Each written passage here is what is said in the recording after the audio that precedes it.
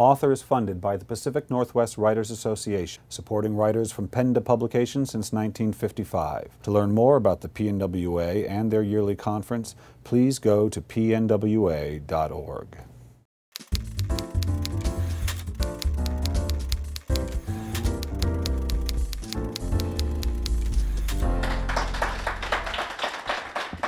All right, well, thank you so much. I can't wait to get into this conversation. But before we get to this book, let's start with you. When did you know that putting words on page meant something to you?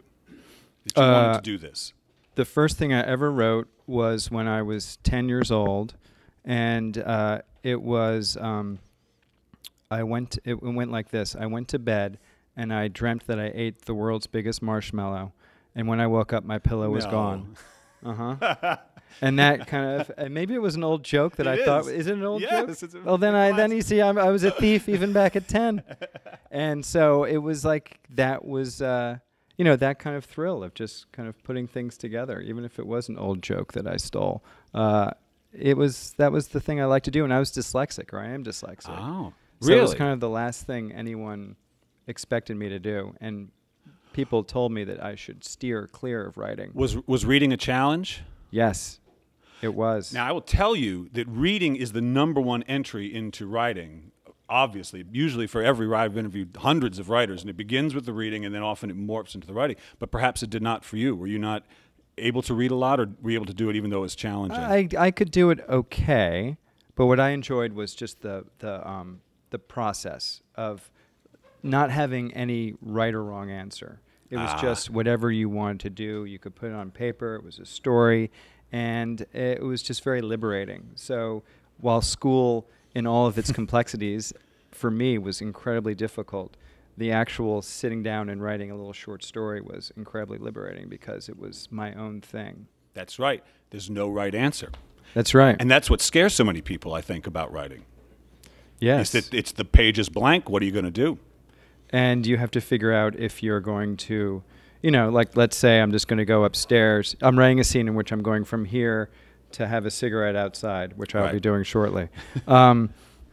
You have to decide how you're going to do that. I could go and walk down. How many moves is it going to take me to get outside? Right.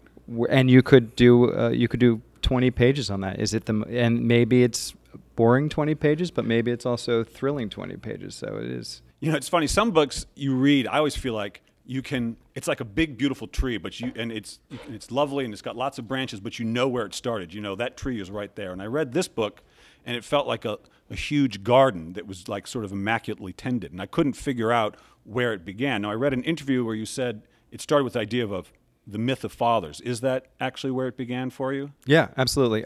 My dad, I grew up in New York City. This is a very New York City book.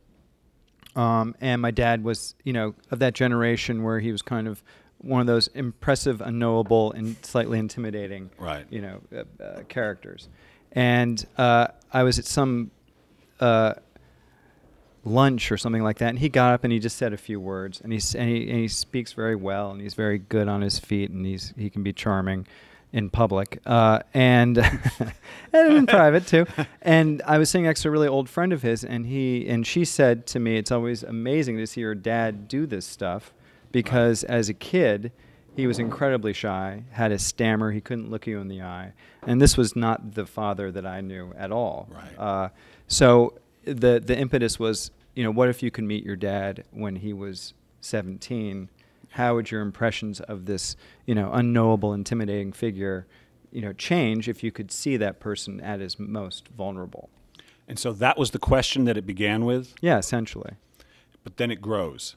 And then it grows because then I thought, okay, so who's the dad? Who's the dad? And I like the idea. I had this one word in mind, reproduction. So to have the dad be this Philip Roth / J.D. Salinger-like writer, you could then take all of his books and reproduce them and have fun with them. And also I then thought about what would it be like if you were the son of a writer who is so present on the page and so noble on the page, yet in person is aloof and is often writing. Yeah. Because if you have a Philip Roth-like career, and my author in this book does, it's not like Salinger in that way. So he's written, 14 big books. That's a lot of time writing. Yeah. It's pretty much all you're doing. So the viewpoint of the sons, where they see all these books out there, and yet they don't know their father, though they can know their father through the books. Can you remember when you felt like you got it?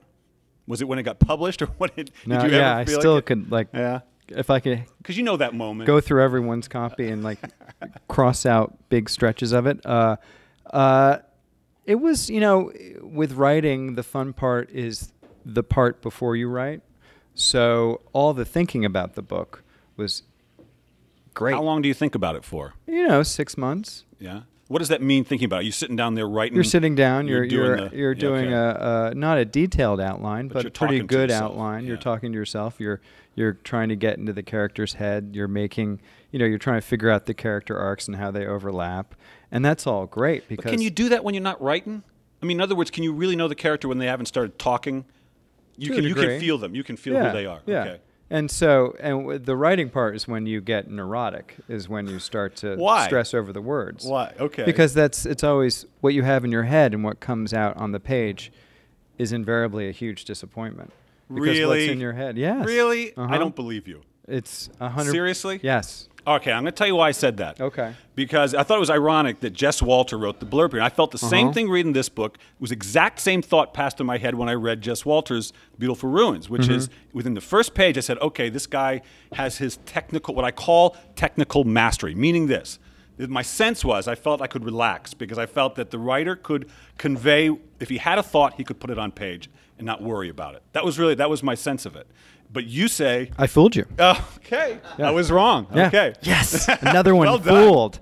Well done. Well, it's like when you go to I know that feeling. I feel that so intensely when I go to the theater, and it's the first 5 minutes and the curtain's up, and you're just like, are they going to forget their lines? Right. I'm so panicked that they're going to screw it up, and I'm going to be there for their embarrassment. Yeah. So I know what you mean when certain books that you open up, you're like, okay.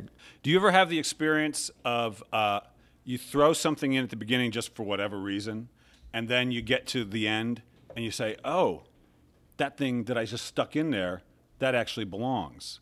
That actually answers some question at the end. Yeah, that's the cool part. Isn't it? Yeah. That you didn't plan.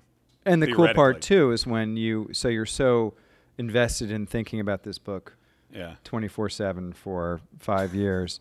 And, in the meantime, you're spending most of your day just going in the internet, doing, Right. not writing. But you'll find things that, oh, my God, that I need this right now. That's and right. it just appeared as if by spooky magic to put in my book right here. I mean, that's great. That's when things are good. Andre Dubus talks about, I love listening to him talk about the writing process, and he talked about the receptive sort of vibration you have to go into to really to write. Do you experience it that way? Yeah, it's like almost like listening. I feel like it's close to. Yeah. Less than thinking. And I mean, not to get too. It's okay. It's okay. You do kind of open yourself up to the Yes. universe and allow the universe to talk to you in this very specific way, and to say, okay, someone's telling me something here, the narrative gods, whoever they might be, and I should follow this trail a little bit more. All right. What I'm going to do, Dave, is I'm going to ask you one more question, and I'm going to turn it loose to the audience here. And what I'd like you to do is I want you to finish the sentence for me. Oh, God. Yes? You ready? If writing has taught me anything, it has taught me what? I don't know what writing has taught me. I think it's... I'm not really someone who believes in self-improvement. I mean, it's just... What? I don't. I think that writing is just something that I, for good and bad, is what I want to do and need to do. And there's, if it's taught me anything, it's just taught me about perseverance and staying with it. Because it is hard, and growing up, it was not something that anyone thought I should do. And so it was kind of an act of will for me to write. And so if I were to ever, and like The Normals, which was this first novel I wrote, was, for the first year, all I could write were letters to my editor saying, please release me from this contract because this is awful. But, you finally get it done, and you're like, okay, I slayed the dragon. I did it. Yes. So it kind of, if it's anything, it's perseverance.